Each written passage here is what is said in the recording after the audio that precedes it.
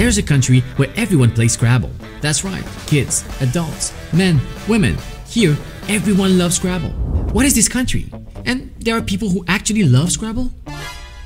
Welcome to Nigeria, the country where kids love Scrabble at school. That's right, at just 5 years old, kids here are learning to play.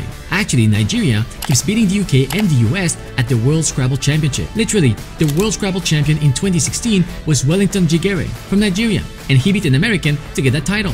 But why do they love Scrabble so much here?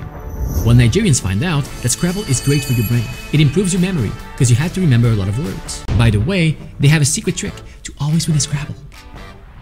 According to the Nigerian national team, if you start with small words, you can block your opponent. And once they're blocked, start going for the longer words and watch your opponent break down in tears. Scrabble.